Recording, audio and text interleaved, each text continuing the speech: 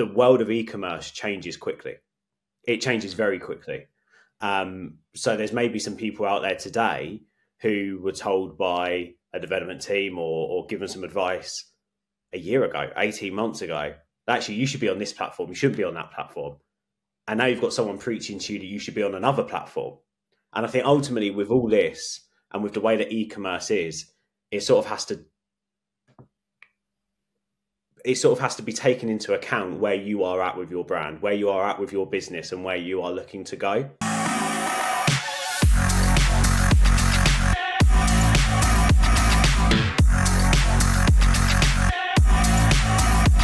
Hey, what's up? It's your boy Charles here. And in today's interview, I have with me Ben Pearce. Ben is the Director of Operations at Digital Beans. They're basically a Shopify growth and web development agency. Ben, nice to see you here, man. Yeah, mate. How are you doing? I was saying before, I don't know if people will be able to see this, but I'm always feeling like I'm talking to you with a virtual backdrop. It looks so amazing compared to my little bit of a plant and plain wall. Yeah, no, we were just talking, weren't we, about where we're at and where we are in the world. I think we've spoken before, but we didn't even talk about where we were located. So whereabouts are you, Ben, just for the audience so they know where you are? Yeah, so we're obviously we're in the UK. We're down south. We're down in Kent. So we are in the Garden of England. Obviously a beautiful part of the UK, the second biggest county. And naturally, the cool thing as well with being in Kent is we're right by the coast. So we're a little bit out of the hustle and bustle.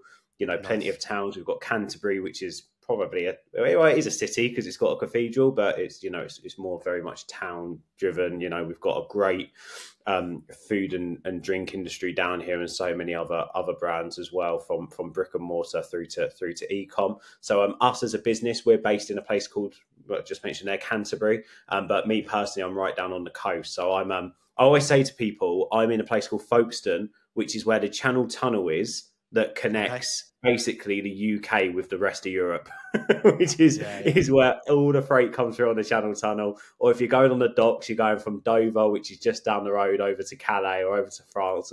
So that's where I am. Yeah, so you're a little bit further down. So I'm originally from Chislehurst. I don't know if you know where that is. Oh, okay, yeah. So a little bit further up, but yeah, as people can tell from my background. No, this isn't a virtual background. This is actually, I'm in Kuala Lumpur, Malaysia. I moved here last year. So, we're in different time zones, but still from, originally from similar part of the world. I mean, it looks very much like Chislehurst, just with a few more higher buildings. Yeah, certainly, The weather might be slightly different in January compared to Chislehurst, I think. But... We were just discussing that. I mean, I don't know if you've got any friends at the moment, obviously back at home in Chislehurst, but the weather's been horrible. Windy, rainy. It's just been, it's gone from ice to wind and rain. I was saying to you, I'm hoping now that we get all the seasons, so we'll get some sun. Like, give me 50-degree heat tomorrow, then I think we can sort of compensate for how crap the weather's been recently. Yeah, for sure. Cool. Well, let's delve into it. Basically, I wanted to bring Ben on because I wanted to get some insights or share some insights with my audience who, either they've got an e-commerce store or and they're an established business, or they're looking to get started with an e-commerce business and they're trying to decide on kind of what platform to choose. The different options available, and just kind of, we'll talk shop. We can go into kind of different directions, and hopefully, provide some value where we can. So, Ben, I guess the first thing I wanted to ask you was, in terms of platforms, when it comes to e-commerce, like what's out there and what's available? What choices do people have when they're deciding on what platform to build their website on? Well, I suppose first of all, what I'll do is I'll slightly caveat everything I'm about to say with I know for your audience out there that are in e-commerce, and even for us in e-commerce, working with a number of different brands on their stores. but also from our in-house experience. My business partner Pip, him and his wife Amy run some thriving e-commerce brands online right now. So we know more than most agencies and brands sort of in this sector offering the services we do in development and marketing and strategy and CRO techniques, that the world of e-commerce changes quickly. It changes very quickly. So there's maybe some people out there today who were told by a development team or given some advice a year ago, 18 months ago, actually you should be on this platform, you shouldn't be on that platform. And now you've got someone preaching to you that you should be on another platform. And I think ultimately with all this and with the way that e-commerce is, it sort of has to be taken into account where you are at with your brand, where you are at with your business and where you are looking to go. So the type of agency that we are now, and we weren't this way, Digital Beans has been going for 12 years. We were very pro WooCommerce and WordPress for everything.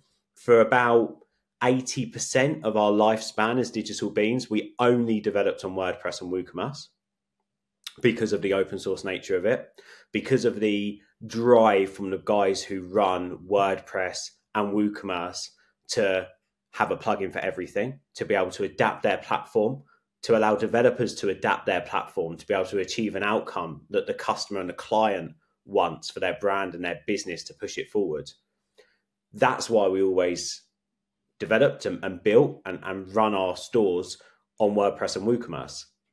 But over the past, and you've probably seen this, Charles, over the past 18 months, 2 years, probably a bit longer if we go back to the start and just before COVID, Shopify started making a lot of noise. And when I say a lot of noise, I mean a lot of noise. Yeah. And during that period, for whatever reason, WordPress and WooCommerce for us, and we can only speak from our on-the-ground experiences, started having some real fundamental issues and some real issues that they weren't able to fix, some headaches that merchants and e-com business owners had, especially if they're small to medium, wanting to get to the scale-up point, that WordPress and WooCommerce just couldn't solve. There were things that you should be able to do like that, but were taking too long, causing headaches, causing issues. So we started to go, well, if this is where WordPress and WooCommerce are going, Shopify are actively releasing new things. They're merchant first, they're a marketplace. The data coming out is that they have got the best in terms of conversion rate checkout on the planet. So why aren't we tapping into that? Why aren't more small to medium brands tapping into that when it's so accessible to them and they can access that? So that's where we went full through after COVID and became a Shopify growth agency. And now we only do Shopify builds. We only do Shopify growth. If we've got a brand, a retainer client, we've ripped up the book and we said, right, you need to be on Shopify. And ultimately, the majority of our brands, because of our areas of expertise and because Pip and Amy with their own brands like Simply Hair went through it, they trusted us to take them on the right journey. And I've got to say, we're still feeling a bit of the pain from the transition with WooCommerce and WordPress. But if I tell you now that I look into my ticket log and I've got open about 16 tickets for WooCommerce and WordPress issues that are ongoing, that we're in discussions with different plugin developers and trying to source fixes to get them done for clients, compared to nothing for Shopify. And we've got some beastie stores on Shopify. It sort of paints a picture to how problem solving is a lot more efficient.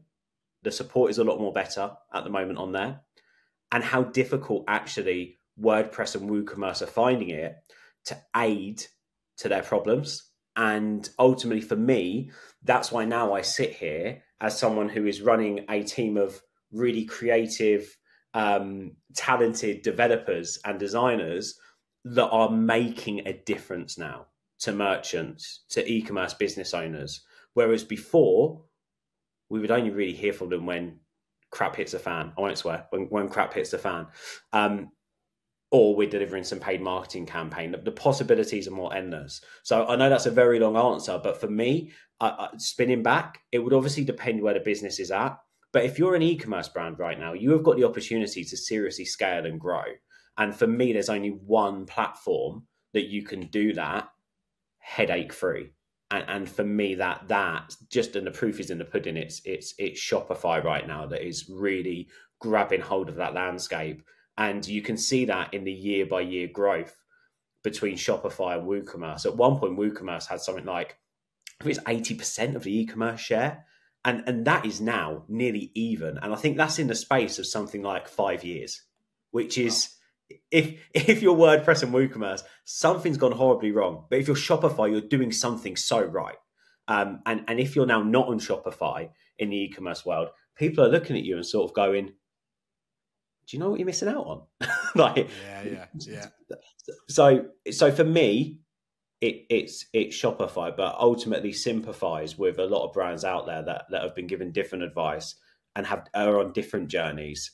So I'm not trying to be that preacher that sits here and tells every single brand that you must be on Shopify, otherwise your e-commerce business is useless. Like, it's obviously not the case. No. But I guess, the facts speak for themselves, don't they? There's obviously a clear trend, and I mean, I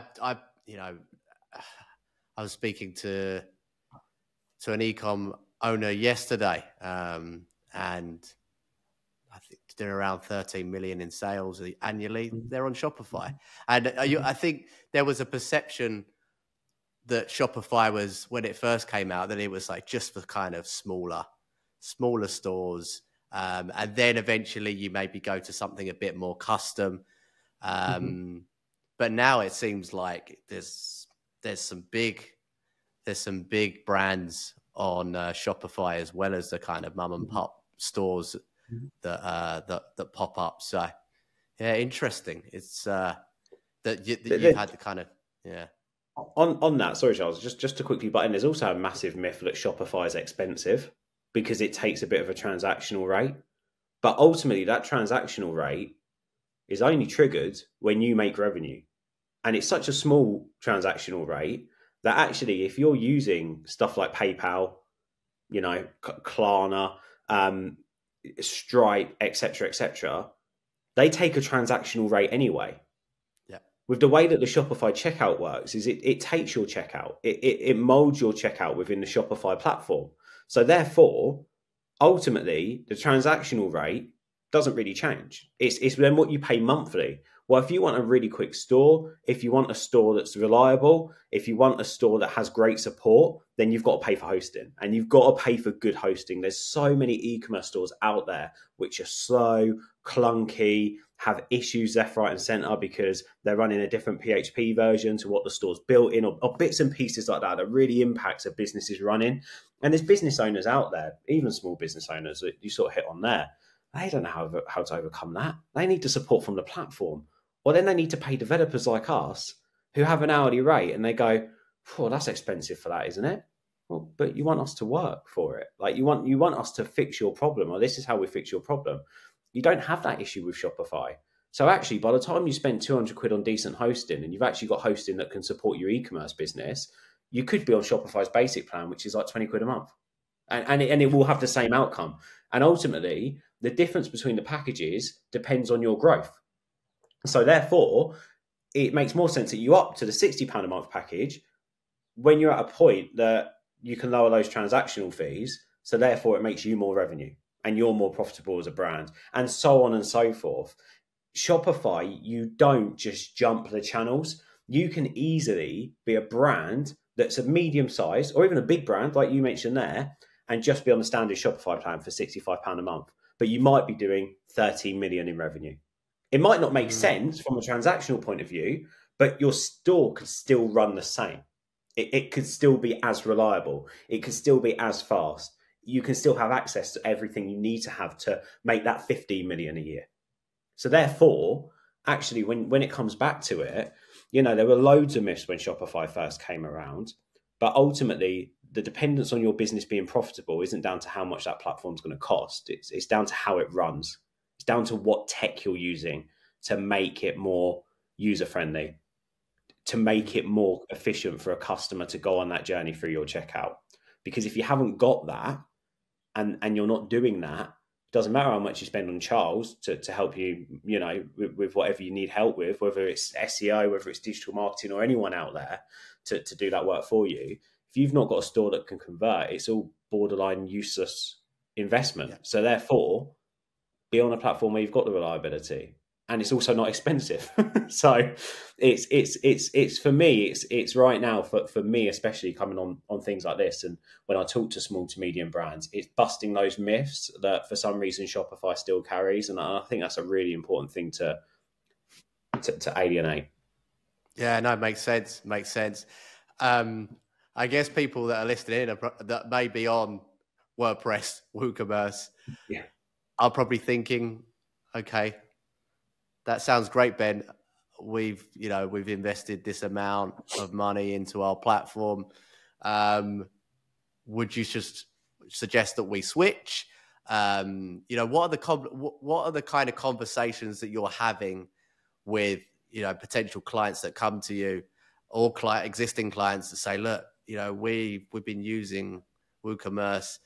We're having some issues, but we don't know if we want to spend X amount to rebuild it on Shopify.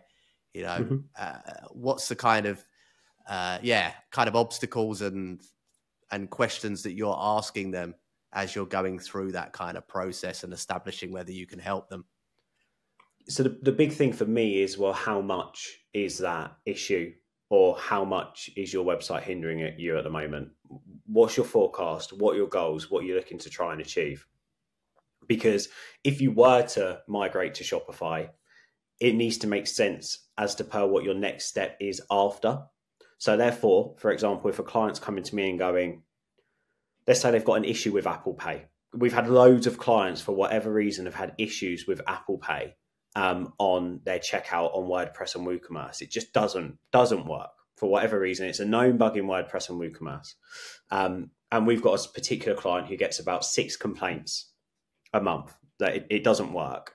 And the only reason why it's not hidden is because people are actively trying to use it. So therefore, we're trying to encourage at the same time another way to proceed with your payment and your checkout instead. But they still get these complaints through.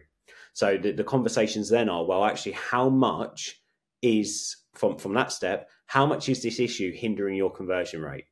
Because if you're just about to spend, let's say even $2,000 a month on ads, and your conversion rate is 0.25, and a big issue, and part of that is your Apple Pay, which could maybe add, let's say, an extra 0.5 onto that brings it closer to 1%. Then maybe having this Shopify checkout, if research is right, and that's got a 26% higher chance of converting than any other checkout on the web, that could bring 1% straight into your brand and your business. Then you look at some other CRO techniques that you can use, and apps through Shopify that help you raise your average order value, helps you convert customers quicker and easier with the familiarity of a Shopify store. If you need to get to a 2% conversion rate to make your ads profitable, then you need to move away. You need to do something different online. It's as simple as that. So do you know if you're profitable as a brand? And how do you know what's the break point of profitability if you're about to invest in paid campaign, in organic, in a new member of staff to take on your digital marketing? Because it's all well and good hiring someone in to help bring more people to your website, but if your website's not converting, there's no point in it. There's no point in your store. So therefore, it's, well, what is the problem? What is the solution? Now, obviously, if your conversion rate's already at 2% and you've got a highly profitable brand, which means that you don't necessarily need Shopify right now, then it becomes a necessity. It becomes like, a nice to have. It's not a necessity. So therefore, it's then dependent on, well, what is your direction of travel? What is the shelf life of your current website? What are your competitors doing right now? How are they grabbing hold of the field of play, so to speak, in your sector? And I think that's really important as well. I think what we stress to clients now is that a site has between a 24 months to 3 year cycle now. I think it's gone are the days where you invest in a website and it's a 5-year investment. I think now with the way that it works and the way that mobile is becoming one of the biggest, if not every year, most important factor in terms of e-commerce trends, and the different pathways and methods with new releases from Shopify and their editions, and ways that designers build out websites on WordPress and WooCommerce. I think it's important that you're constantly up in your game. You're looking at redesigns, you're looking at freshening up every 2 years. That doesn't mean complete rebrand. It just means, well, new ways of doing things, new journeys. You also have the ability to split test. Every brand should be split testing landing pages. It's so easy to do, right? Especially if you're investing, because you need that data, you need that information. So ultimately, if the data is telling you that something is not working, don't make that investment in PPC. Don't make that investment in someone coming in-house. Invest in your site and store to try and improve that conversion rate. Because once that conversion rate gets improved, your average order value will follow and your lifetime value will follow. Remember, the more you engage customers, the better chance you've got of building a community. The more you build a community, the higher the lifetime value is going to be. You'll then start looking at referrals. It will then catch on. And ultimately, that's how a business becomes profitable and successful in the long run.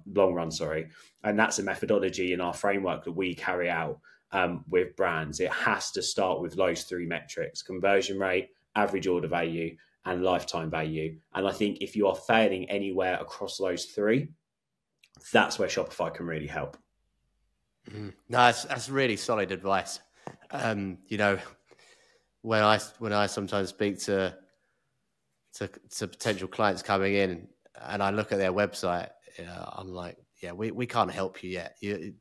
There's no amount of SEO traffic that's going to have an impact on your average order value, your overall sales, without fixing the real problem first, which is the website, which is typically when I bring you in, Ben, and pass them on to you, because that's your area of expertise. So, 100% right. I think with that, it's important. I mean, you obviously sent a referral over recently, and I won't dive in too much about the brand, but I think ultimately sometimes when you do look at a store and a site and you think, wow, this is aesthetically beautiful. Like, this is beautiful. Like, it's creative. It's got animations. It's appealing visually. Great. But it could fail every single item in an e-commerce audit. And I think that's part of the issue. And I think that's an issue for a lot of brands. Go purpose over design. I think ultimately your store needs to have a purpose, and your store needs to be able to identify how you take a customer from a homepage, a landing page, a product page to that checkout seamlessly. And I think where brands, especially who don't have the money to invest in paid, are getting things wrong, is that they are focusing too much on design.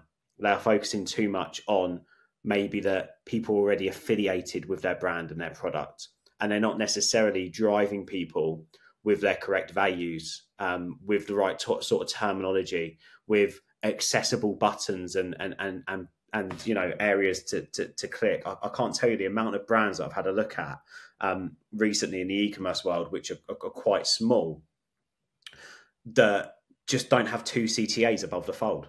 Like, it's just the easiest thing to do. Just on your homepage, have a CTA on your banner, have a shop button in your menu.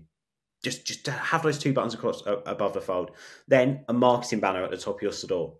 Always have a marketing banner at the top of your store. Whether it's to say free shipping over a total amount, there's a new range, take a look at it. Whether it's 20% discount for January only, hurry up, offer runs out soon. Those just two components, two CTAs and a marketing banner, could be the difference between someone staying on your site and then viewing your products and then just going somewhere else straight away. Because if they can't get hold of that information instantly and digest it, they're going to be going. And then you've got to sort of bring in the other factors. Come on, you're a brand. Every brand has USPs. Whether you're putting them out of your backside a little bit, 10,000 products sold, or, made with the finest wood. I don't know why I've just said that, but I'm just trying to think out loud. Gluten-free, vegan, B Corp. Everyone's got USPs in their value proposition. And if you don't, you need them. You need to find ways of making them. And the more you can play on that across the journey from the homepage to the actual product page, PDP pages are so important, the better chance you've got of standing out from the crowd. Even as a small business, it's still so important. And that's without me even opening up the can of worms on social proof. You know, we've all got friends and family. Give them one of your products, selfie video, endorse it. And then you've got content for ads. You've got content that people believe in. It's such easy little things that some businesses look at and go, oh, how am I going to do this? I don't know how I'm going to do this. It's little things that should come really naturally and takes 10 minutes of organization to be able to do and to be able to solve. And even to its credit, WordPress and WooCommerce with their modular builders, they enable you to do these things. But on Shopify to do it, with how easy it is to use, it's literally like a 10-minute job. We're not changing the world here. We're introducing things that are fundamentals for e-com brands to help them succeed in any walk of life for that store. So I think for me, again, you know, when it comes to these things, it's difficult. Some people have solutions that they can't just click a finger and be able to make some of these changes. And again, coming back to, well, when should they make that change? If that is what's going on with your brand, just do it. Make the change. Because again, I had a client the other day who we put their Shopify store live. They ummed and ahed about where they were at. You know, they only had something like 30 subscribers. So they're not massive. They're doing like, I don't know, like 10, 15 one-off purchases a month as well. You know, don't get me wrong, it's quite a high value product, but they're just sort of like, is it worth us doing it now? Or should we keep going with like the headaches that we've got around that? We've got to do some manual subscription renewals and there's some pricing faults, which means we've got to go in and change those. Or do we make the jump? And we've done it through Recart Me. So it was a $2,500 migration. Like this isn't money that is going to put that business out of pocket, but they were still umming and ahhing about whether to do that or put the money into some paid campaigns. And that marketing manager said to me the other day that now she's in Shopify and doing things in Shopify, she can't believe they even thought about whether the investment was worth it. And we got them live in 20 days. And she was like, it's like having a whole new business, a whole new world of opportunity. And I think that's the way. If brands are suffocated with their platform at the moment and you want that, you know, now's the time to migrate. It's a great time to migrate. Yeah, no, it sounds like you know, it's a good business decision, as well as, you know, if staff are using a platform which is just clunky and is a headache, they're going to get demotivated. You know, when you're actually using something that feels seamless and is easy to use, and you can see the results, then, you know, naturally that's just going to become more motivating for your team. So, yeah, it seems like it's kind of a win-win. So let's say that you are on Shopify as a business, an e-commerce business. What are some things that you're seeing company or mistakes that kind of companies are making once they're actually set up? Is there anything, say, I mean, I know that you guys have obviously, you create a really good service where you're helping clients migrate across, but are you speaking to any businesses that, you know, they've set up in Shopify, but there's a few things or clear glaring errors that they need to kind of look at addressing? Yes, there's a couple of things for me. And by the way, I'm sorry, I do talk quite a lot. When I get into it, I'm quite passionate. Although I said I don't want to be the preacher, I do get quite passionate when I do go in. So feel free to butt in at any time. No, it's all good. No, you're getting. No, I'm sure the audience are getting a lot of value from this. It's great, Ben. Hopefully, I'd rather go on and provide value than say too little and give no context. So hopefully it's helping. So there's a couple of things for me. I'll hit on two things. One, it's jumping into a solution too soon. So for me, for any brand that's migrating, it's easy to go to an agency and a developer who go, yeah, I can create you this, I can do you this design, etc., etc. And actually, what you're buying into is a custom theme. Now, again, if you're coming away from WordPress and WooCommerce or something like Magento, maybe not Wix or Squarespace because they're more templated, but there's a good chance that you've got quite a lot of design-driven elements. maybe animation as well. And out of the box, Shopify isn't this all bells and whistle from a design point of view type platform. Within Shopify, if you were to go with a template, for example, I'd give the example of like with WordPress and Beaver Builder, which is an element build, a bit like Elementor. You can really take a skeleton template, build that out from a design perspective as much as you like without touching any CSS, without having to really hard code anything. But it's so adaptable in terms of the way that you can animate, bring design components to life, that ultimately where you go, and I used to use this phrase all the time, but the sky's the limit with WordPress, with Beaver Builder, etc. With the way that Shopify works, it's a little less generous on that front. So a lot of brands, when they go into it, start listening and they're not explained this fact. And brands and agencies and developers tend to just say to them, we can achieve this. We'll take a template, we'll use some custom CSS, and we can achieve this. Ultimately, with that, what they're doing is they're taking a template and molding their own custom theme around it and building out from there, or from scratch, they're building a custom theme based on a template.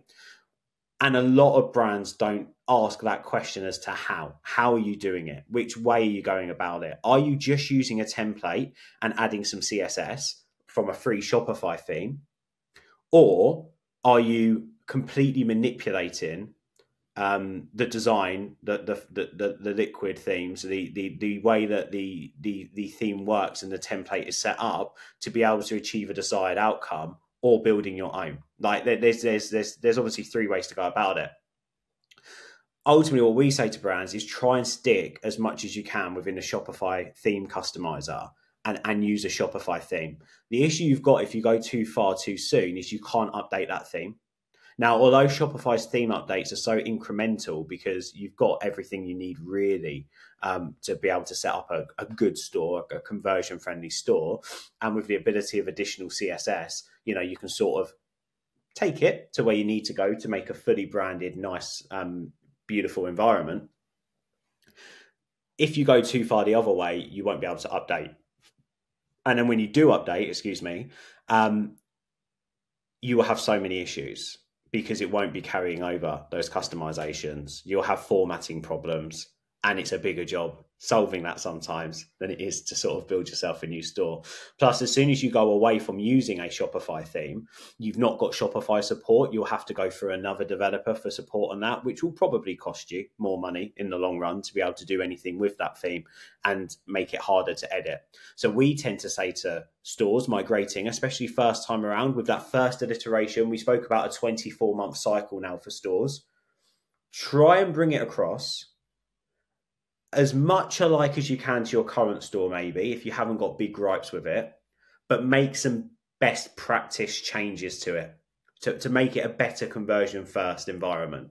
Moving some things away, get an e-commerce audit done, and make logical, data-driven decisions on what you do with the design and a new store over, I really love this animation that I've got over there. Can we make that work in Shopify?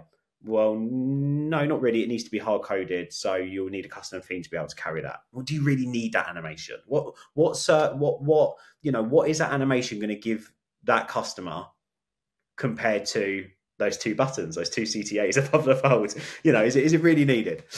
So we always advise a more practical approach instead of going down the whole I need everything custom, because again, if you want something custom and you want something design led, then you're probably best staying with the headaches that you're having because you take design over everything on WordPress and WooCommerce. Now, also just to backtrack a little bit, that doesn't mean that extensive design alterations cannot happen within Shopify's customizer. I'm not doing it a disservice at all. There's so many options. It's easy to use. We build most of our sites using the Dawn theme, and none of them look alike. So the capability is still there, but ultimately, so is Shopify support, because we're not taking it to that point of manipulation where it doesn't become a Shopify theme anymore. So that would be the first thing. Did I explain that okay, by the way? Because I'm also, just to put it out there, I am pro e-commerce. I'm pro strategy. I am not a dev on the ground. I understand the platforms, I can use them, but I'm not going to sit here and talk in code to anyone because that's boring and I don't even like doing that. So therefore, I'd I rather think, try and explain it. yeah. And I think for probably much of my audience, that would, and me included, it's going to go over the head. So yeah, let's top level. Layman's terms is definitely the way forward, I think. Well, and that's why I'm trying to pick words out of my head and think as I say them, like in terms of how I describe it. So if you've got any more questions on that, let me know and I can come back to it. But the other thing for me when it comes to migrating to Shopify, because it is so easy to use and it is quite simple to do yourselves in terms of being able to create a Shopify store and set one up, it would be around the migration. I've seen quite a lot of stores recently make the jump and do it themselves and come to us 3 or 4 months down the line because they've lost all order history. They've lost all the data that ultimately they once owned and they once had in one place from their old store. But they've now realized they need it and they don't have it because they don't know how to migrate that data over. And maybe they've tried to migrate that data over and there's solutions online that are either A, hacky, which is obviously not to someone's expertise, or B, it's not formatted properly and was becoming more of a headache. And then a developer was jumping in and having to be like, well, look, I need to charge you more for this because it's an alien environment. You want the data this way. So therefore, I'm going to have to migrate it like this. So the one big area that I would say to brands that are looking to migrate, again, is, okay, if you're setting up a new store and you've not got many orders and you don't care about having that data, you've got wings, fly. Have a go with it. But if you do actually want to migrate data over, and I would still say even with 20 orders, data is still king, like it really is, and you want it seamlessly done, come and speak to us or come and find a solution. Because ultimately, at the end of the day, with any data that comes across, you can have serious formatting issues. That takes you away from your business. Any time that you put into developing a store, which isn't your area of expertise, let alone a migration, which has even more complexities to just developing a store, you're taking valuable time away from where you could be planning for the future of your brand, where you could be growing your brand, running it, helping your staff, doing things around new product ranges, planning for the launch of your new store. What takes you 3 months could take us 15 days, could take us 20 days. And you're not missing on anything. And then you've got our support post go live, which is where most issues tend to like sort of come to head, and support on a reactivation and account reactivation strategy, et cetera, et cetera. So I'd always say to brands when they're thinking about migrating, think seriously about it. Think about what you've got to take out of the business to get this in. And do not forget when it comes to migration, how important it is that everything is formatted, because you do not want to launch your new store that has content spacing and HTML code in different places where it's not pulled over properly, or customers are going into their accounts and they're finding previous orders with different prices next to them, or different products not matching, or they can't see the product that was on that order because the SKUs are different and it's not synced up properly. Analytics isn't tracking. Again, this is different because you don't really know how to set that up and you've not set it up properly in Tag Manager. Or so, there's all these things to think about when migrating. And I think ultimately, if you can take the burden away from that technical involvement you have with the migration, it means that creating your own store and having your new environment becomes a heck of a lot easier. Yeah, no, I completely agree with that. I mean, from kind of my point of view, even when I, stores that are not only from the development side, from your point of view, but also, me running an SEO agency, if I see that, a business wants to do their own migration, that I get very panicky because I've seen way too many times clients that have, or companies that have decided to potentially do that, and traffic just drops off a cliff. Yeah. Yeah, and that's not to mention, like I said, all of the development issues that you've just highlighted there. So I think moral of the story is probably best to bring in an expert to get the job done, opposed to try and do it yourself. And I e-commerce, also yeah. I was also just going to quickly say, Charles, well, the other thing that I didn't mention around a migration that is always forgotten. We've actually put a blog up about like ways to migrate, which is well worth looking at. It's like a step by step guide Nice. on how you We'll can link do it it manually. in the show notes for Yeah, sure. yeah. Yeah. So it is doable, but again, something else that gets missed quite a lot from these stores, and you, from an SEO perspective, must have come across this, is that the link structure on Shopify is different and it's unchangeable. So therefore, you have to have /pages /blogs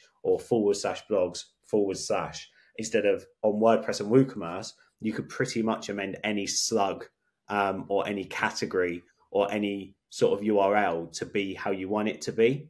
So it's so important with anything that you build out on Shopify, you analyze those links compared to what they are now and set up those 301s. You need to put those redirects in place, because if you don't,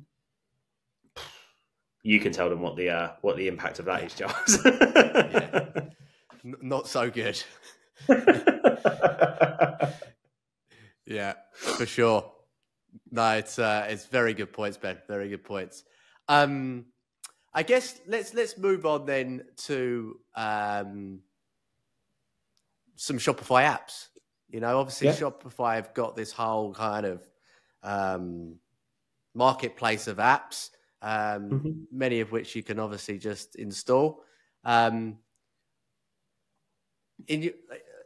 terms of kind of some good foundational apps to install, what are kind of some of your favorites that you like to implement and install in your clients' websites, and any kind of because I know certainly with WordPress, sometimes if you install too many plugins, which is their version, there can cause some issues with the front end. Do you find that with Shopify, or is it more kind of streamlined? So I guess question A is some favorite Shopify apps and any considerations that you need to think about when you are installing these apps on your website.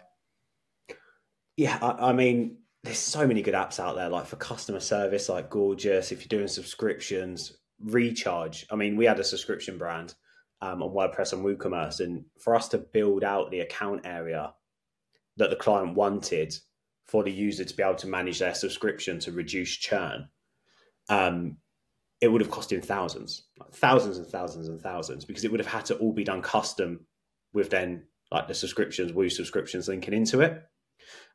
Whereas Recharge is just such a good subscription management tool, and it deals with everything, like from the payments to obviously subscription management, and then obviously it's smart in terms of being able to offer the end user the ability to do stuff like pause their subscription for now, delay it by a month, like lower the subscription, etc., etc.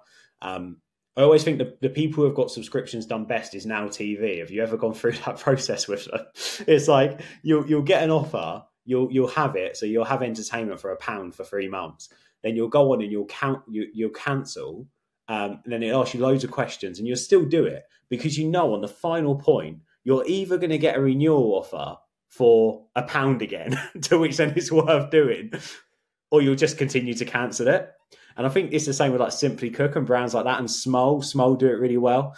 And this is what Recharge gives smaller to medium-sized businesses, merchants, the ability to do. You can enter the big boy game and being able to like sort of do that. So again, it's being able to have these tools on Shopify that are proven to grow businesses because it's worked with bigger brands and they're now thriving. And I think one of those pieces of tech that we use for nearly all of our brands is from Rebuy Engine. So Rebuy have this app called the Smart Cart, and it's something like $99 a month, so it's not cheap. But what it basically does is it attaches to your Shopify store, and it gives you the ability to be able to have a side-on cart window. but it has so many perks to it. So, for example, you can have at the top of it a progress bar. So it adds gamification to, if you order up to a certain amount, you can get free delivery or a free gift at X amount, or multi-buy options, etc., etc. And then what it does is it takes that logic into account and then offers relevant products in the cart for upsell to help people to be able to reach those goals easier and quicker within a click of a finger. That's also all completely tailored. Like, you can tailor that and customize it as much as you want. So you don't have to use Rebuy's AI that it predicts to the customer what they want. You can add whatever you want to that customer's basket, depending on what's in their basket and using logic. The other cool thing with the Rebuy Smart Cart is it works with recharge. So you can do stuff like upgrade to subscription and save 20% at cart level, which again is such a big value add-on and so easy for the customer to use. It's also, on top of that, extremely responsive. So it's great to use on mobile. And it's a beautiful sort of environment that links into any store nicely. It's customizable in terms of the look and feel, and you can add your brand colors in, etc. But the nice thing about this and with Rebuy is it's got this whole, and the smart cart, it's got this whole data segmentation side of it. So what it will do is it will analyze how customers are using your smart cart and tell you how they're using it. So it will give you all the data behind its performance. And if the smart cart hasn't generated for you what you're paying for the app in revenue that month, you don't have to pay for it. It's free. So therefore, it is just, I mean, it's just worth doing. Because if it's making you over £99 a month, it's like, okay, fine, great. It pays for itself. What you want to then do is have a look at your data and how you can expand it and sort of make it work more for you, because using that Rebuy Smart Cart, we really have seen it make a massive difference to AOV. And I think a smart tactic with AOV for anyone out there is to look at your current AOV, install something like Rebuy Smart Cart to gamify where a free shipping might come in, and basically look at the average price of your products and try and make it so that your free shipping value kicks in at to where you want your AOV to be. So for example, if currently you're at, let's say, £18 average order value, but actually where you want to be is at £30 average order value, make your free shipping at £30 and make sure that the smart cart is populating with products that help gets an average customer with £15 worth of products in your cart up to 30. Add other offers in there as well, like multi-buy. If you buy 2 of these products, we know it's £18 each, so that they go over the £30 threshold. Well, actually, no, you can get then 5% off. So therefore, you get 2 products for 30 quid and free shipping. No brainer. Use those Amazon tactics that they do really well to push, cross-promote and upsell products and offer that prime experience, but within your own store. And I think Rebuy Smart Cart goes a long way to that. Have you heard about Rebuy, Charles, or was this? I haven't. It's the first time I'm hearing about it. I'm listening in. It's interesting. Wicked. It's honestly probably, check it out. And for me, with other platforms, and especially WordPress and WooCommerce, there's no one size fits all plugin for upsells, and Rebuy does that. Rebuy also has other apps on it, like dynamic bundles for upsells. You can also add their widget in for the carousels if you wanted to, so it can use AI to best push and upsell products to customers. Like, it's not just a smart cart. It can also do post-sale, post-purchase offers and bits and pieces like that. So there's also a lot you get out of just having that one app. But the smart cart is well worth doing for any e-com brand out there. So 100% the smart cart. And then the other side of it, I think, for anything like this, and especially if you're going on Shopify, is we all know with other platforms, you can't even trust Google Analytics for data. There's no real data-driven platform that ultimately can give you the holy grail of what you need when it comes to metrics and to be able to make best practice decisions. Everyone has an issue with any data that comes through, and anyone that reads data, no matter the platform that you're on, is always wondering in their head how, what, why. Like, it's just always the way. So the best thing I can do for anyone is to recommend a platform called Triple Whale. For us, it's just the best platform that works with all the data sources to put it into one. And the best thing is they offer, I think, the most powerful segmentation that is out there at the moment. And it means that you can really dive into those various attributes and metrics and be able to study actually how your store is performing and how your assets are performing for you. And when I say assets, I mean stuff then like Klaviyo, which again, if you're doing email marketing at the moment in e-commerce, you're probably doing it wrong if you're not using Klaviyo, in all honesty. But that's a whole different conversation. But it allows you to bring in stuff like Shopify, Klaviyo, Facebook, Meta, Google. So if you are doing all these campaigns, Triple Whale will really help survey and digest actually where these leads are coming from. And it's so easy to use as well. It's got predictive modeling. It can give you information on your ads that even Google can't give you when it comes to stuff like spend times, when your budget's being exhausted, like your customers, when they're purchasing. It shows you your customers and the actual orders in Triple Whale.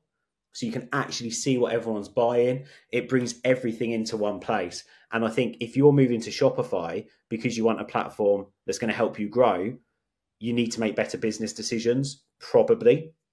That's my caveat on that.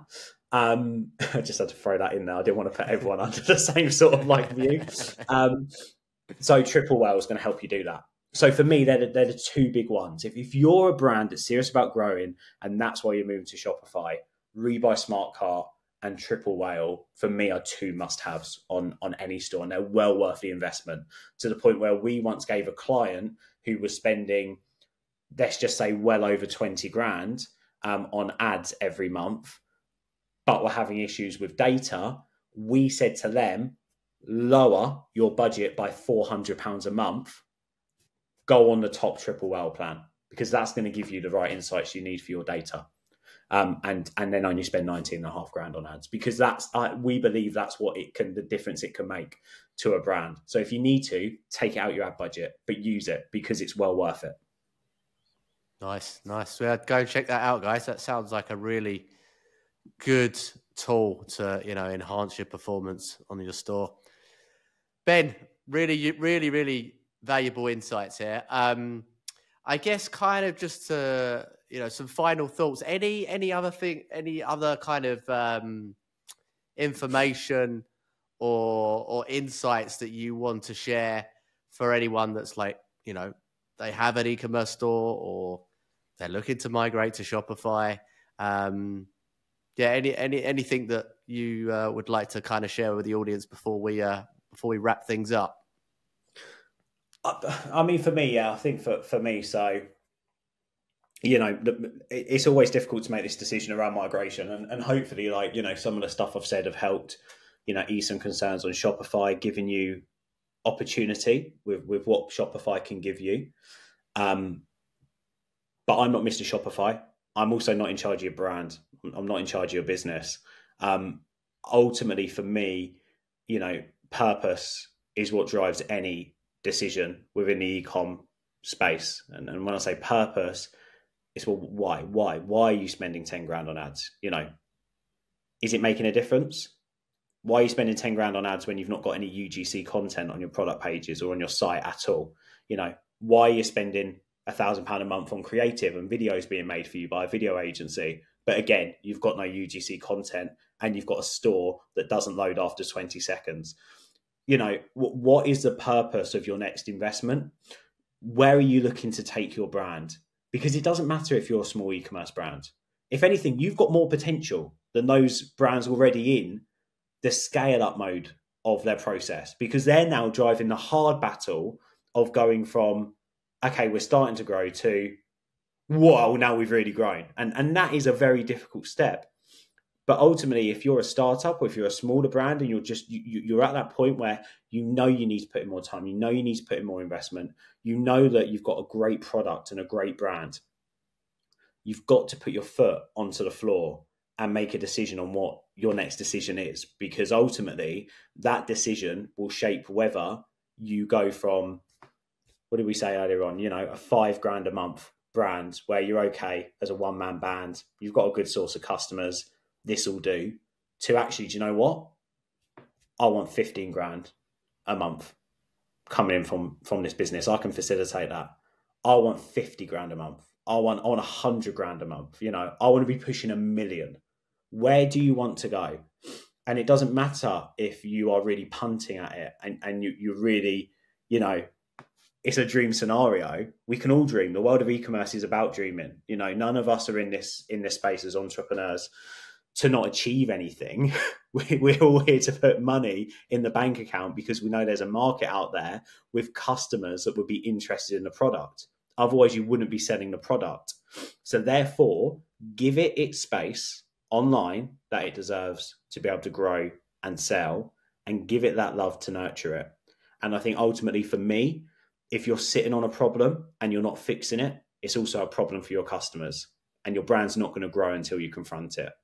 So I'm here. I'm here. I'm here obviously today as the, as what I do at Digital Beans. We've got the new brand Recart Me, which is a very, and the reason why, by the way, and sorry to jump on this as a promotional opportunity, so to speak, from this side of it. But the reason why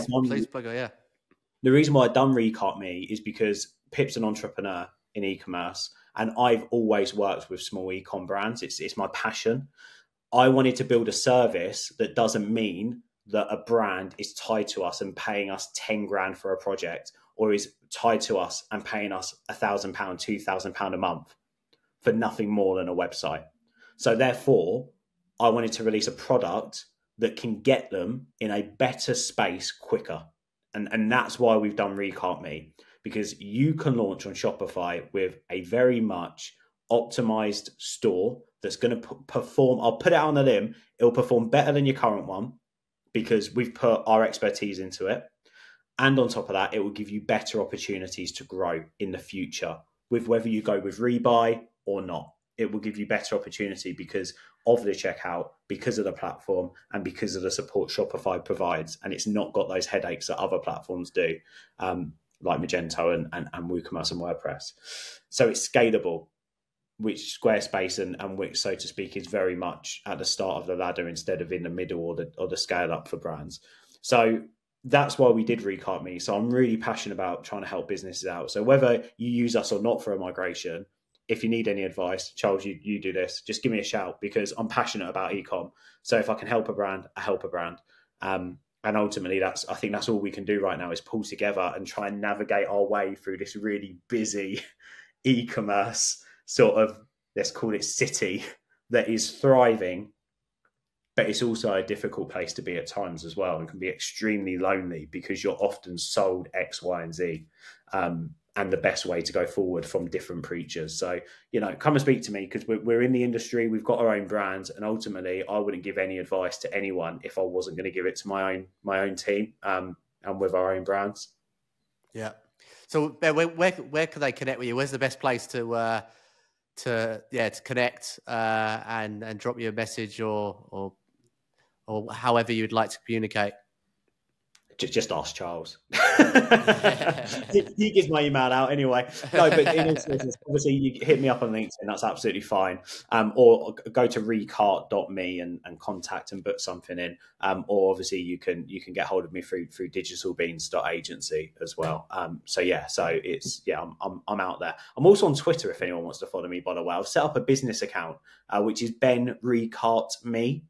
So if anyone wants to follow me on now, I've got like 4 followers, but I'm still posting because I'm not pushing it. So if anyone wants to come and join me over there, feel free.